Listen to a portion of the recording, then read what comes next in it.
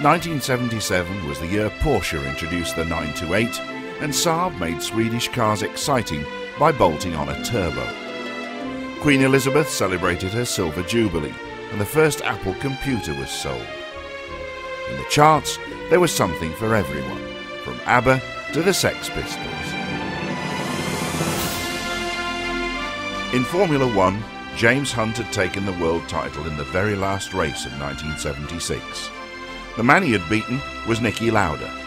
There were many who considered Lauda the moral victor, for he'd missed 2 Grand Prix while recovering from a terrible accident and had withdrawn from the last race when he felt that torrential rain had made the conditions too dangerous. There are more important things than the World Championship, he said.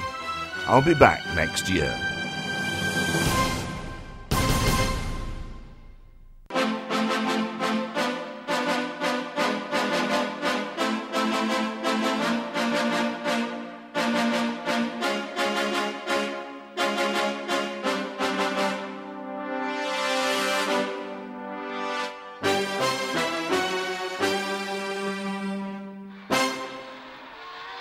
The first race of the new season in Argentina, and James Hunt begins as he means to continue, with fastest qualifying time.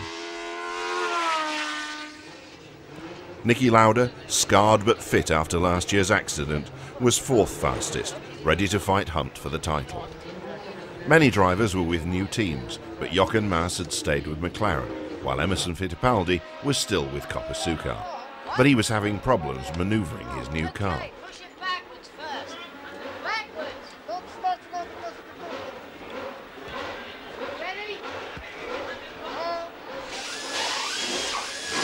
Clay Regazzoni had joined Ensign from Ferrari, where Carlos Reutemann had taken his place.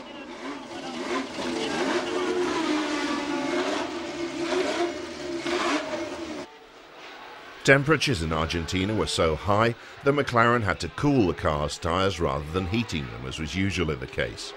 Towels soaked in water kept the Goodyears from getting too sticky.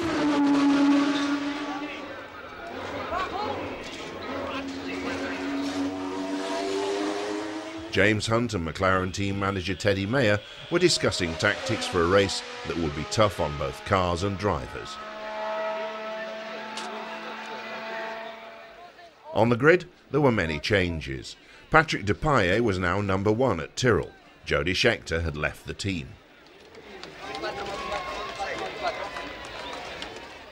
John Watson had taken Reutemann's place with Brabham. James Hunt hadn't moved, and neither had Niki Lauda.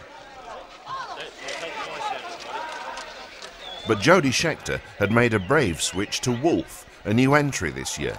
His decision turned out to be a good one, for he won this race. It was the first time in modern Formula One history that a new team and car had won on its debut. With Pache second in the much-improved Brabham Alpha, and with Hunt and Lauda as non-finishers, the season was off to an interesting start.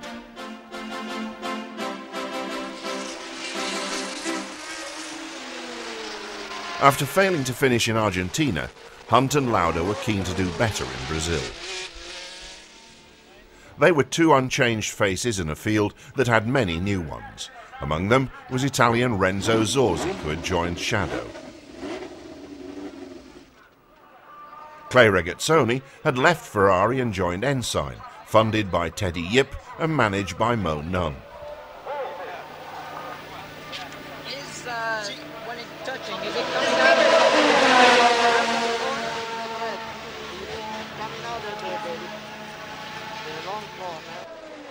Ronnie Peterson had changed allegiance from March to Tyrrell, and Australia's Larry Perkins was in the revived and renamed Stanley BRM.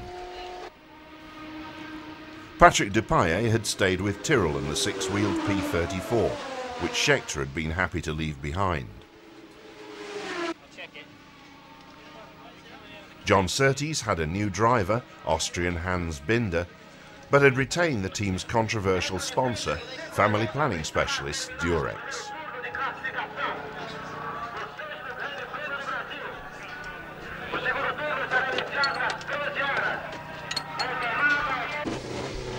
Emerson Fittipaldi remained true to the Brazilian Copersucar team, but with Penske's temporary withdrawal, John Watson had joined Carlos Pace at Brabham.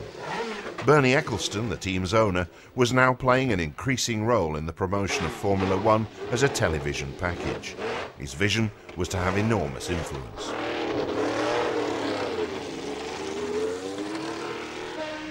Harvey Postlethwaite, who had designed the Hesketh, had joined Wolf, forming a strong combination with Jody Scheckter. Jochen Mass was starting his third season with McLaren, supported by long-serving team members like engineer Alistair Caldwell and team manager Teddy Mayer, who'd started with Bruce McLaren in the 60s.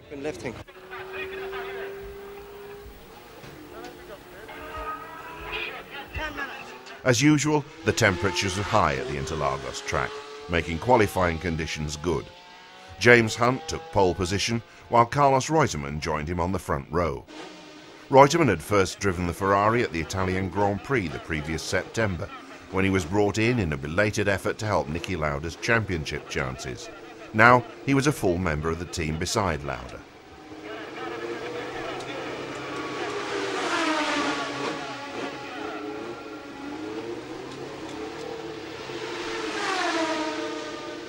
The Austrian was not at home here, and his best efforts were only good enough for 13th on the grid.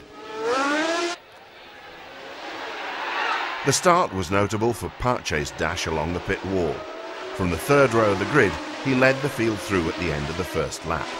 He stayed ahead for 7 laps, but then he collided with Hunt and had to pit for a new nose, ending his challenge. This left Hunt in the lead, but Reutemann was right behind him and pushing hard. So hard that the McLaren's front tyres began to go off and he had to pit for new ones, resuming in 5th place and leaving Reutemann with a healthy lead.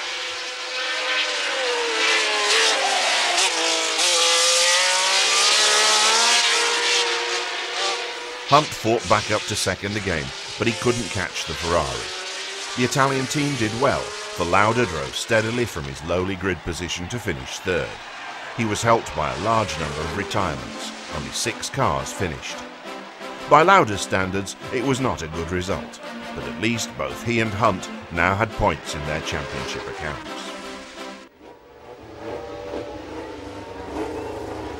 While Jochen Mass prepares himself for the task, Emerson Fittipaldi heads out for practice at the Kyalami track near Johannesburg. This is the time when the driver needs to be able to confer with his manager and his engineers. The job was made much simpler by the new technology that Lotus and other teams were beginning to use. All that was needed was to plug in and talk. Gunnar's feathered his wing, it's going quite well. James Hunt settles himself into his McLaren, ready to go out during practice. The cockpit's tight and constricted, but thanks to work carried out by the designers and the governing body of the sport, it's much safer now in terms of its structure and fuel systems designed to withstand a crash. Seat belts and roll bars are there for Hunt's protection, as is the note from his mechanics warning him that new brake pads need to be bedded in before they reach their full efficiency. As the mechanics might say, it's up to you now, fella. He lived up to their faith in him, taking pole position.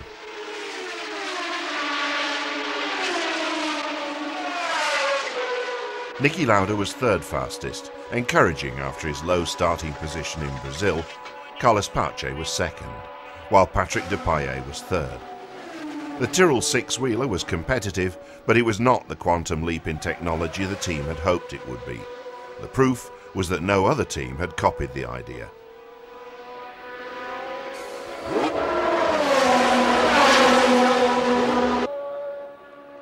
Scheckter was 5th in the Wolf, eager to do well on his home track. The simple but effective design of the car obviously suited his driving style, and the team had been an effective unit since the start of the season.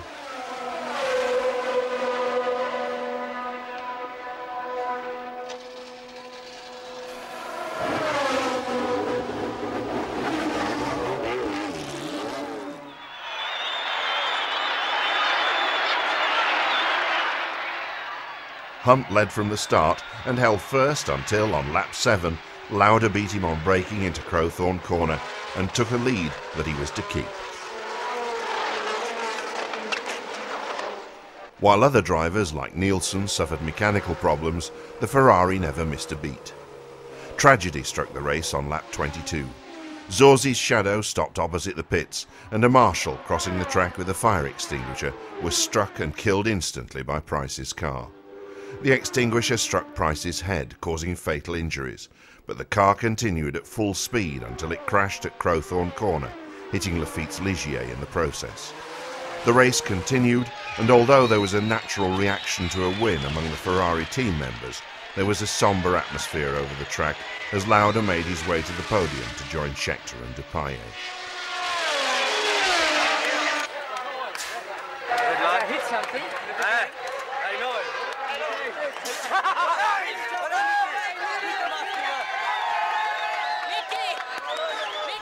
Schechter's second place put him ahead in the championship with 15 points, but the Ferrari pair of Lauda and Reutemann were close behind on 13. Despite the podium celebrations, this had been a bad day.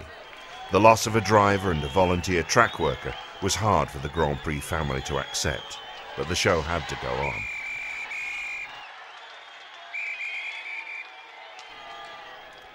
The Long Beach street circuit was a big change from the open spaces of Kyalami. Colin Chapman and his Lotus team were working hard on the radical new car they'd introduced at the beginning of the season. The JPS3, or Lotus 78 as it was better known, was a major step forward. It was called a wing car because its whole body acted as a wing, albeit one designed to grip the ground rather than to fly.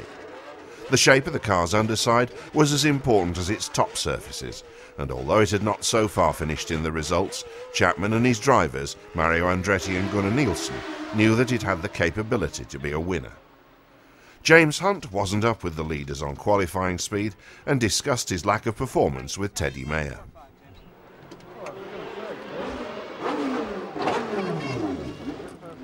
I want to check that car very carefully for flat spot. I locked it down there, you may have seen.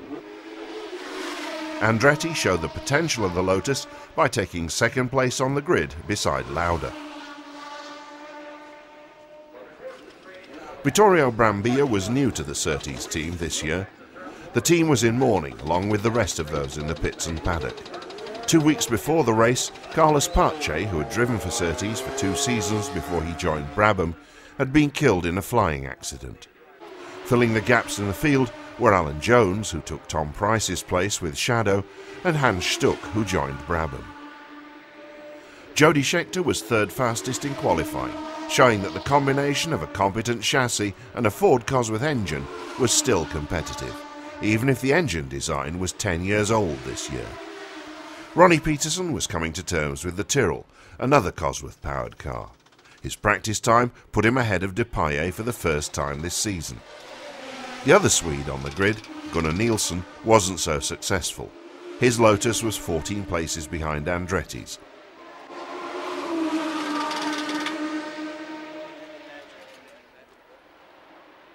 At the start, Scheckter shot into the lead from the third row, and he, Lauda and Andretti came through the first corner cleanly. In the middle of the pack, however, Hunt tangled with Watson and the field rearranged itself around them. Peterson took to the escape road and finished up last. Colin Chapman knew the Lotus 78 had the potential to win, but Scheckter had taken the initiative at the start and was on fine form.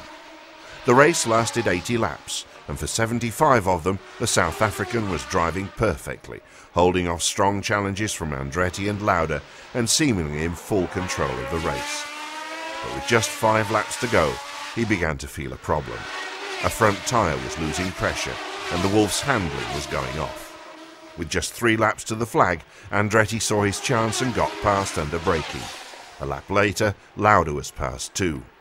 For Scheckter, it was a tremendous disappointment, but for Andretti, greeted on behalf of TV by another American racing legend, Dan Gurney, victory on American soil was one of the greatest achievements of his life. Mario, the champ, you're ripping. Can you tell me how... This, Mario said afterwards, was the happiest day of his career. Lauda, who finished just 0.3 of a second behind Andretti, was now equal first with Scheckter in the championship standings. The packed spectator areas at the Jarama circuit for the Spanish Grand Prix showed the popularity of Formula One racing. International stars like Jacques Laffite from France and Jochen Mass of Germany were ensuring coverage of the races across Europe, while the success of Mario Andretti in the US had raised the profile of the World Championship in its biggest potential market. Colin Chapman was right to make sure his driver looked his best as he made his way to the grid. Andretti was a valuable property. The Ferrari mechanics were making last-minute adjustments to Reutemann's car. It was the only Ferrari on the grid after Lauda spun off in the morning warm-up and was unable to race. Reutemann was on the second row behind Laffite and Andretti, who both left long black tyre marks as the lights signalled the start.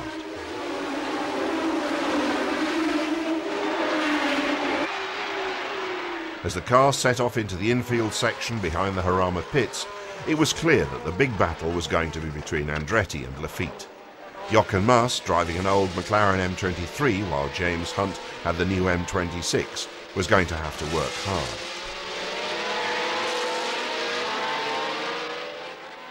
Laffite's challenge to Andretti lasted just over 10 laps before he had to pit for a loose wheel. The Lotus driver was now in command, although Reutemann was close enough in his Ferrari to take advantage of the slightest error.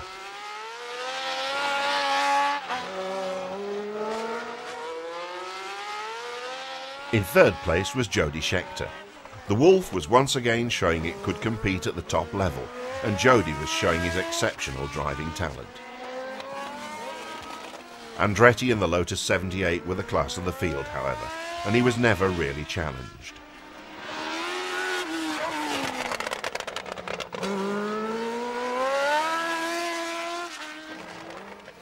Even in mid-race, when he had to deal with back markers, enabling Reutemann and Scheckter to get within striking distance, Mario had everything under control. As the run to the flag started, he had a 15-second cushion over the Ferrari, while Scheckter was 9 seconds further back. In fourth place was Mass in the old McLaren, a satisfying result for the team's number 2.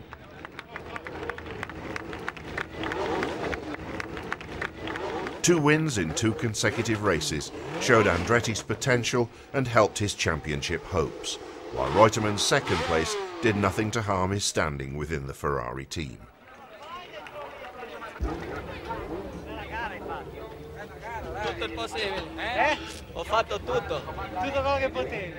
Back in 11th place, happy just to have finished, was Ian Scheckter, Jody's elder brother, enjoying a rare race outside South Africa. Mass and Nielsen, 4th and 5th, were sharing the usual post-race inquest with the mechanics. As usual at races held on the Jarama circuit, King Juan Carlos was the guest of honour and presented the trophies. Scheckter led the championship with 23 points, but Andretti was now second with 20, ahead of Lauda, who had 19.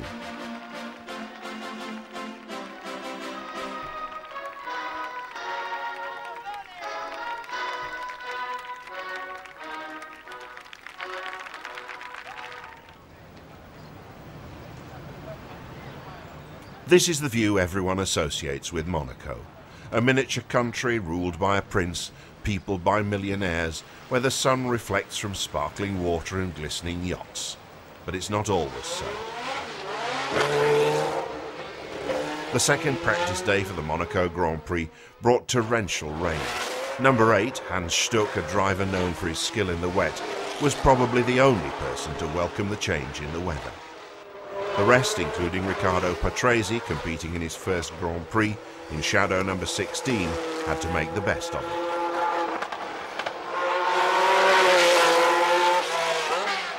Fortunately, by the time the Prince and Princess took their places on race day and the cars were making their way to the grid, the rain had stopped. Jody Scheckter was on the front row, second fastest. Hans Stuck was 5th. Jarier with new team ATS was 12th and Alan Jones 11th. Jacques Laffite was 16th. Tyrrell had Depailler 8th and Peterson 4th. Brambilla put the Surtees in 14th place.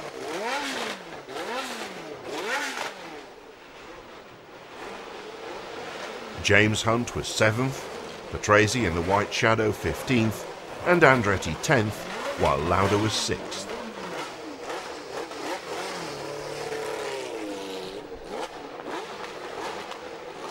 On pole, for the first time in his career, was John Watson.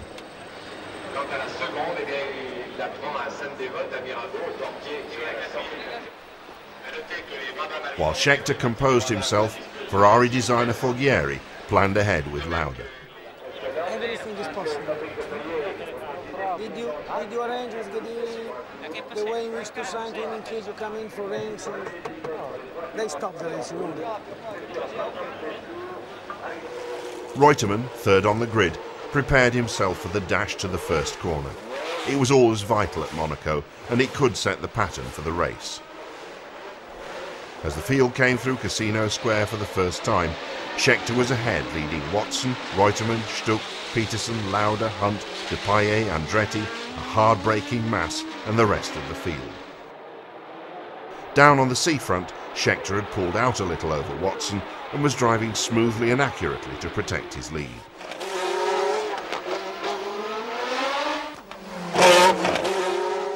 Watson had clung on, leading 3 12-cylinder cars in hot pursuit of the Cosworth V8. The Ford engine had 99 wins to its credit. If Jody could hold on, it would score its century.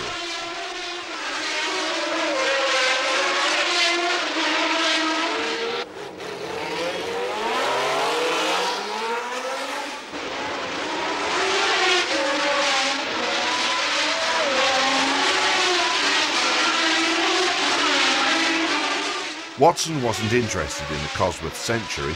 He wanted to score the first win for the Alfa Romeo Flat 12, and he was now pressuring Scheckter.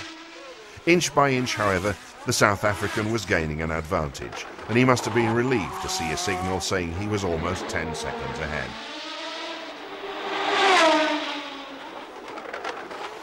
"30-odd years ago, the cameras got closer in Monaco than at any other race, as these headshots of Gunnar Nielsen, Jackie Ickx, Jacques Lafitte, Patrick Depailler, Ronnie Peterson and Mario Andretti remind us.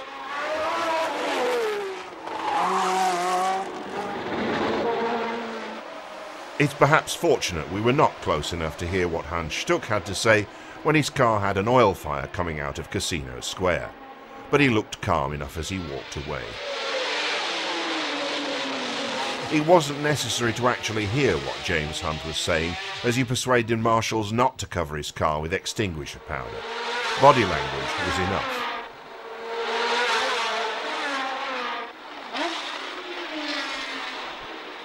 Out on the track, Scheckter was still holding off Watson, while Lauda had moved to 4th behind Reutemann.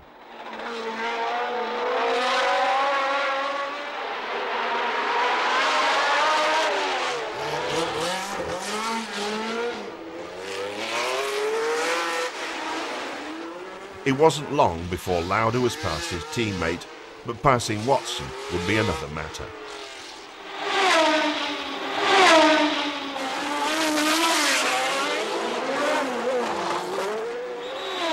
In the pits, Walter Wolf's smile showed the confidence he had in his driver.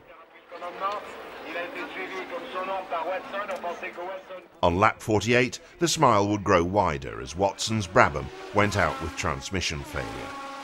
As the finish grew closer, Jody was still holding off Lauda's challenge. With 1 lap left, the Wolf pit could almost uncross its collective fingers. But it's not over till the fat lady sings, or in racing terms, till the checkered flag comes down. Lauda would never give up, and throughout that final lap, he bore down on the flying Scheckter.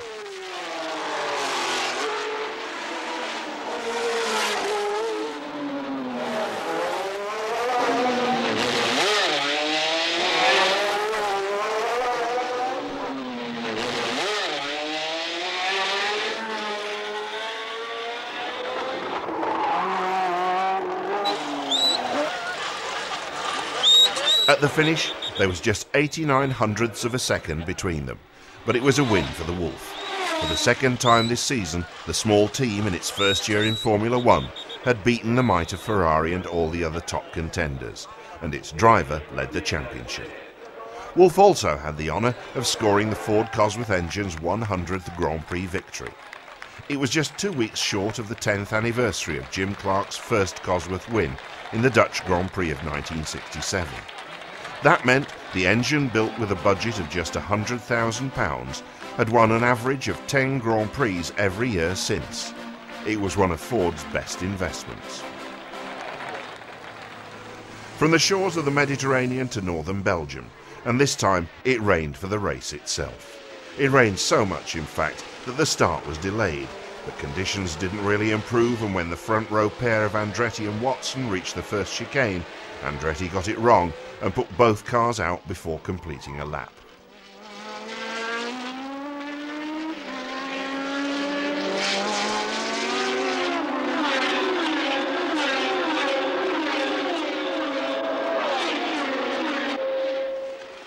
In the absence of Andretti, Nielsen took over the role of Lotus team leader, forming a front-running group with Scheckter and Mass.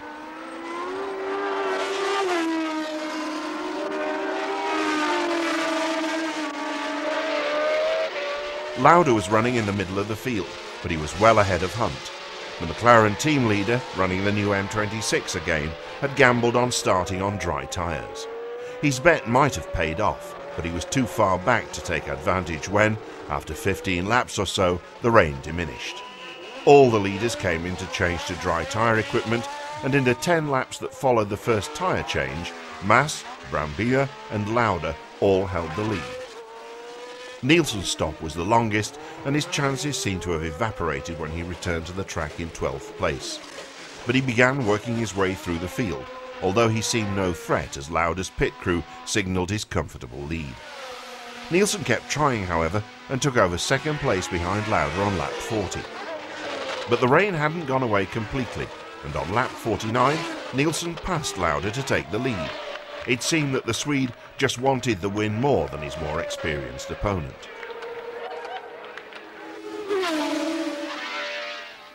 As the police and marshals kept the crowd and the gesticulating members of the press from the podium, Nielsen was celebrating his first Grand Prix win. His fellow Swede Ronnie Peterson was third, but in between, still quietly adding to his championship points score with every race, was Niki Lauda.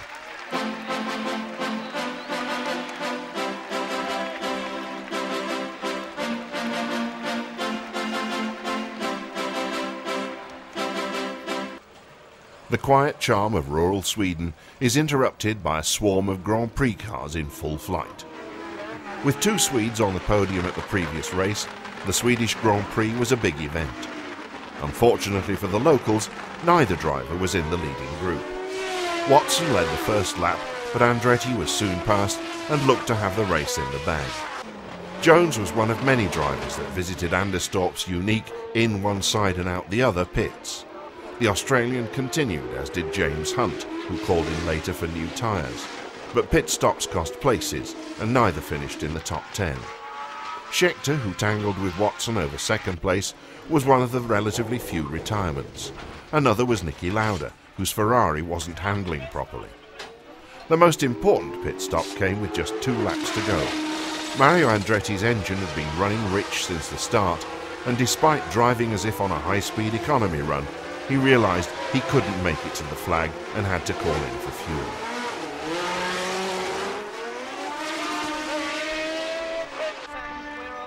As Colin Chapman and the Lotus team tried to sort out how many places had been lost, the delirious Ligier mechanics greeted Jacques Lafitte, the unexpected winner. The Frenchman had been as far back as 10th on the first lap, but he'd made steady progress to score the first Grand Prix victory for him and the team. With neither Lauda nor Scheckter finishing, and unlucky Andretti scoring only 1 point for 6th place, the championship standings stayed the same. A new face made its first appearance at the British Grand Prix. Canada's Gilles Villeneuve, who had made his name in Formula Atlantic in North America, was given a run in a McLaren M23. He qualified 9th, showing the talent that was to later make him a legend. Also new was Renault's first Grand Prix car since 1906, driven by Jean-Pierre Jabouille. Instead of the 3-litre normally aspirated engines used by all the other cars, the Renault had a turbocharged 1.5-litre unit. The world of racing was watching to see how it would fare. The ever-hopeful Italian Arturo Mezzario was in one of the 2 marches to qualify out of 4 entries.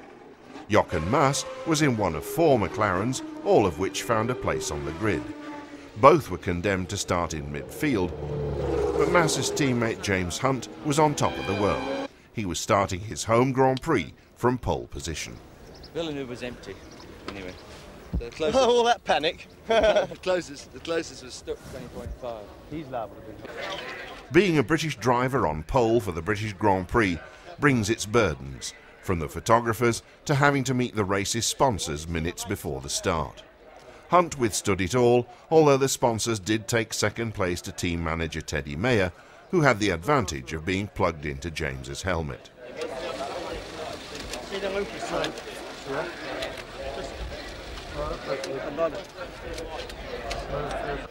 John Watson, beside Hunt on the front row, was eager for a win.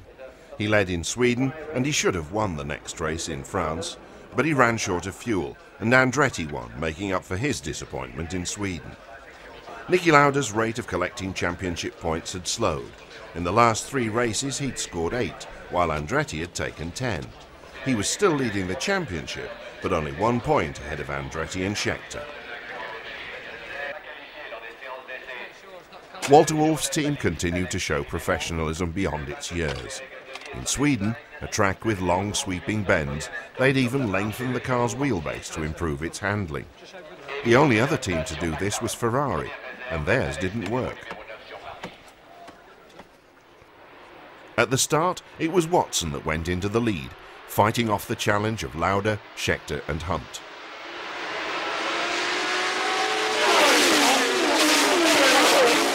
The end of lap 1, and as the cars shimmered along Silverstone's start and finish straight, young Villeneuve was an incredible 7th, behind Watson, Lauda, Scheckter, Hunt, Andretti and Nielsen.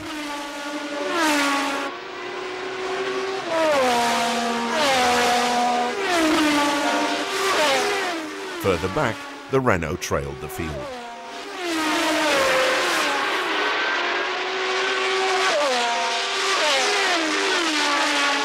McLaren pit signals Mass he's 8th ahead of Brambilla. On lap 10 he will be 7th, as Villeneuve pitted with a faulty temperature gauge. He was sent straight out again to finish in 11th place. Watson's lead came to an end after 49 laps when he pitted for fuel. That wasn't the answer, however, and he retired 11 laps later. The Renault's run had come to an end after 17 laps when the turbocharger failed. The car had never been close to the front runners in the race, but Renault was in it for the long run, and the company was prepared to stick with the concept of turbocharging for as long as it took to perfect it. In the end, they did perfect it, and the whole of motorsport would follow the company's example until turbocharged cars were deemed to be too powerful and the technology was banned. The car also pioneered another development that in time would conquer the whole of racing, the radial tyre. This was a French enterprise, and it marked the first appearance of Michelin Motorsport. Dark-haired Pierre Dupasquier, the first team member on the scene to talk to Jabouille, ran Michelin's racing organisation in 1977. More than a quarter of a century later on, he was still running it, and every racing car runs on radial tyres.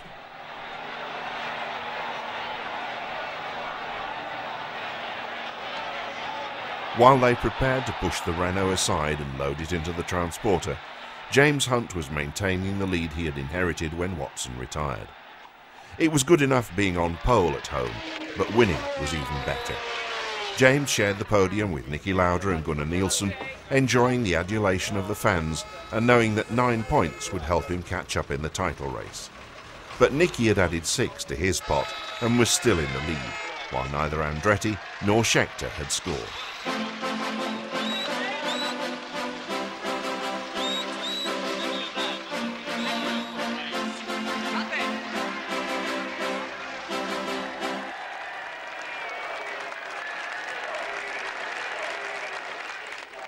James Hunt comes into the pits during practice for the German Grand Prix at Hockenheim. With its high-speed straights through the forest and a twisting stadium section, Hockenheim poses unique aerodynamic challenges. Relatively small changes to such items as what came to be known as gurney flaps on the rear wing would, the teams were finding, have a major effect on performance.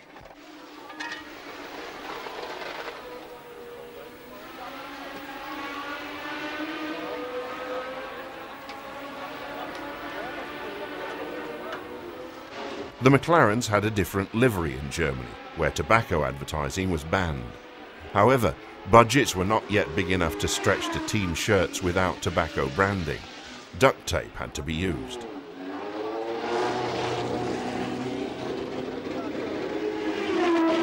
John Watson, who was to qualify second fastest, heads out to practice. He's followed by Jean-Pierre Jarier in the ATS, Alex Ribeiro's March, Alan Jones' Shadow, Ian Scheckter's March, Clay Regazzoni's Ensign, and Hunt, who was to qualify third. It was turning into a dream season for Wolf. Jody Scheckter had already won 2 races. Here he achieved his first pole position. Beside him, John Watson was still seeking that elusive first victory for the Brabham Alpha. Safety regulations said that if the car turned over, the rollover hoops must protect the driver's head. The organisers decided to check whether the hoops would do their job on the grid itself. Using simple but effective tubular gauges, they passed along the lines of cars, checking to see that the drivers' heads were in fact in the safe zone.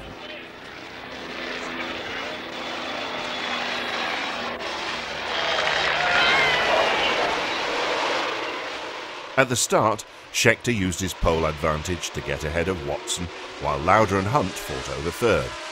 Further back, the fur was flying. Clay Regazzoni got the worst of it, just managing to stagger to the end of the pit wall on 3 wheels while trailing a shower of sparks.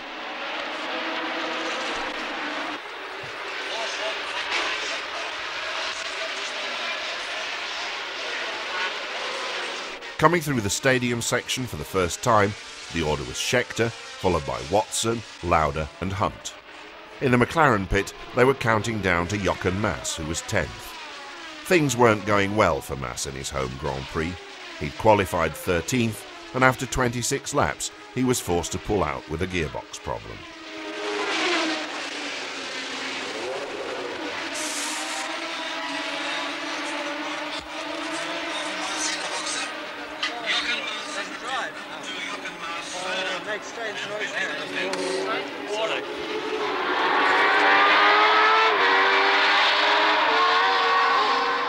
On the track, Lauda had taken over second when Watson dropped out. After 13 laps, he passed Scheckter for the lead. The South African tried his best, but the Ferrari's 12-cylinder had the advantage on the high-speed circuit, and he had to be satisfied with second place.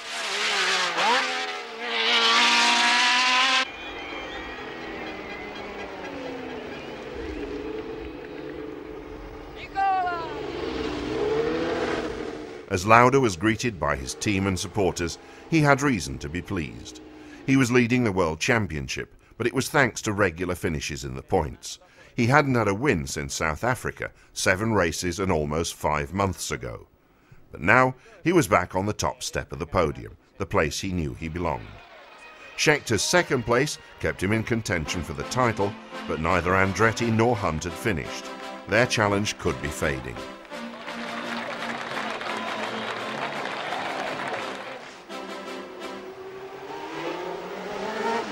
Lauda's win in Germany must have put him in the mood for victory in Austria. Every driver wants to do well on his home ground. Taking pole position was a good start. The morning of the race had been wet and the cars came from the pits to the grid on wet tyres, but then the rain stopped and the skies began to look brighter. Almost everyone decided to change to slicks.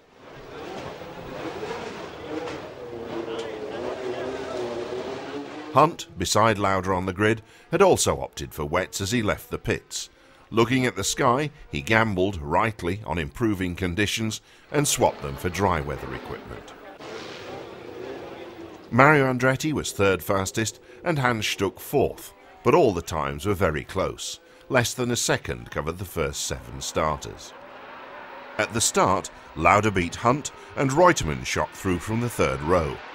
It looked as though the Argentinian had got ahead of Andretti, but Mario fought back, and as the field came through the New Hella chicane, he was 3rd with Reutemann 4th.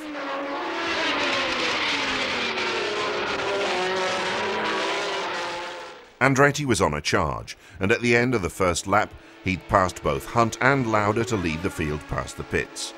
Reutemann's firecracker start had fizzled out, and he was down to 8th. Scheckter was 4th, and Patrick Tambay in the ensign was a surprising 5th. Andretti continued to lead until lap 12 when his engine failed. This left Hunt in the lead from Scheckter. On lap 16, however, Alan Jones, who had made spectacular progress in the shadow, dislodged the South African from 2nd.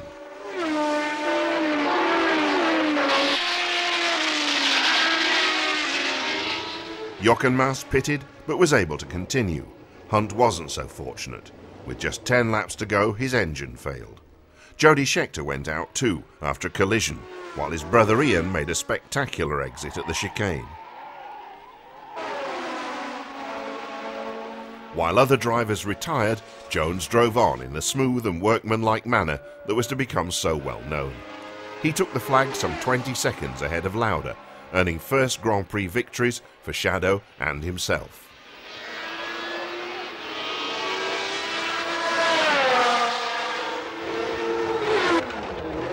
The Shadow had promised greatly this season, but the turning point had been the return of designer Tony Southgate after a spell at Lotus.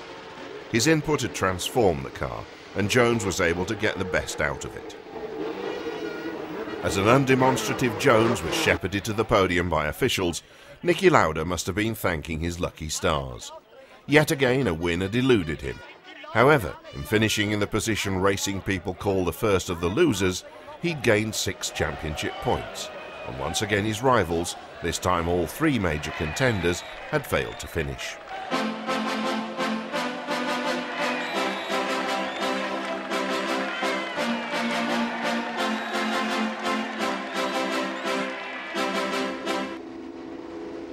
Carlos Reutemann leads the cars lining up to head for the grid in Holland. The Argentinian was 6th fastest and would start behind Niki Lauda, who was 4th, just 0.04 of a second slower than James Hunt. Ahead of them were Jacques Laffite, back on form again, and Mario Andretti, back on pole again.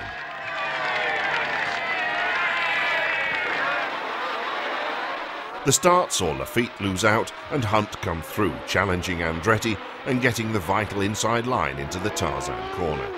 Andretti lost ground to Laffite too, and on the first lap he was 3rd. Mario was on form, however, and at the end of lap 2 he passed the Ligier in front of the pits.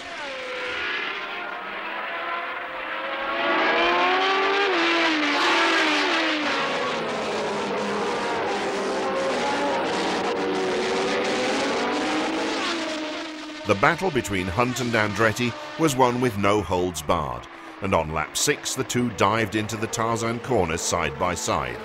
The result was not unexpected from 2 such forceful drivers, and it led to Hunt's retirement. Back in the pits, he put his point to Lotus boss Colin Chapman. First lap with him before. Couldn't He you drove see right holding into me. him up?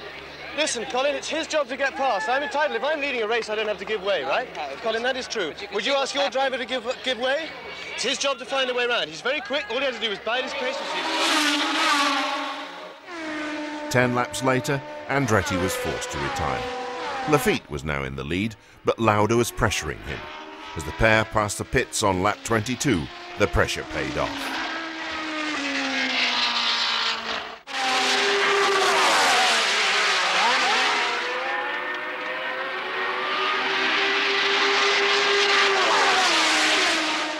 Lauda was now leading, but teammate Reutemann wasn't so lucky. He had been 3rd, but just before the race's halfway point, he had to pit for attention to a damaged rear wing. Both Tyrrells retired. Peterson's had fuel feed problems, and Depailler pulled off at Tarzan when his engine expired.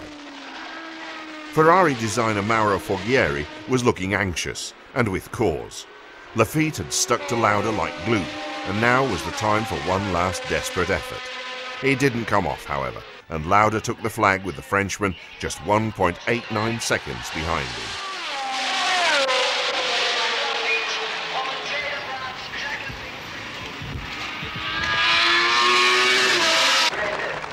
This was only Lauda's third win of the season, but he'd scored points everywhere except in Sweden. Scheckter was third behind Lafitte, and Patrick Tambay brought the underfunded Ensign home fifth, despite running out of fuel.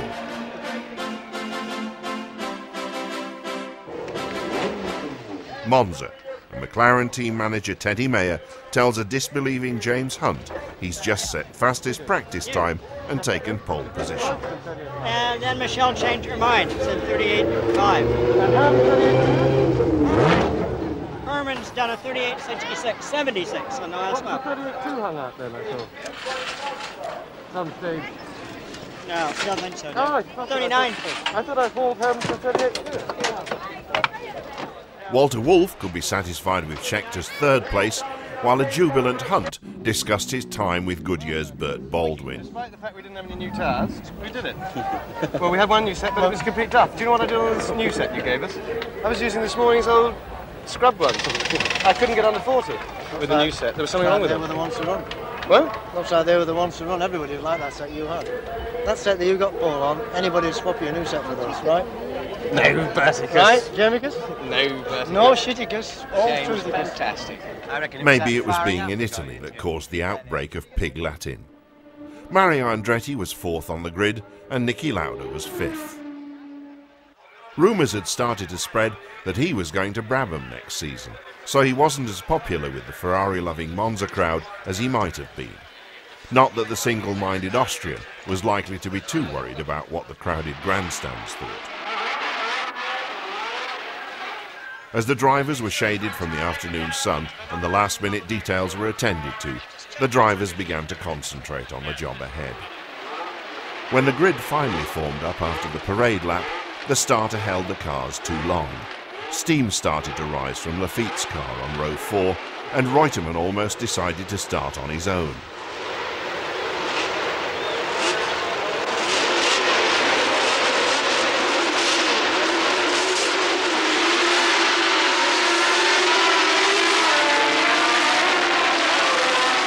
Finally, everyone got away apart from the overheated Ligier. Amazingly, Lafitte got the car going and finished 8th. Scheckter led the early laps, with Andretti soon deposing Hunt from 2nd place. Hunt never really lived up to the promise of pole. He spun while lying 3rd and finally retired with brake problems. But the man on form was Andretti. He passed Scheckter after 10 laps and never lost the lead. As Colin Chapman celebrated in his usual manner, the Italian crowd could content themselves with the fact that Mario was at least born in Italy. Lauda finished 2nd, and Alan Jones again showed that he and the redesigned Shadow were a force to be reckoned with by taking 3rd spot. In the championship, Lauda's 6th second place of the season meant he now had 69 points to second man Scheckter's 42. In the Constructors' Championship, the efforts of Lauda and Reutemann had ensured that Ferrari was already unbeatable. For Lauda, one more race should do it.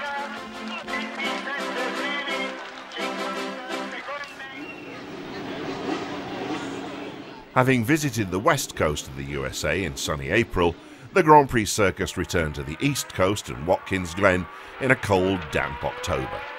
Hans Stuck had set 2nd fastest time in practice, which was dry, and he must have thought it was his birthday when race day was wet, providing his favourite track conditions.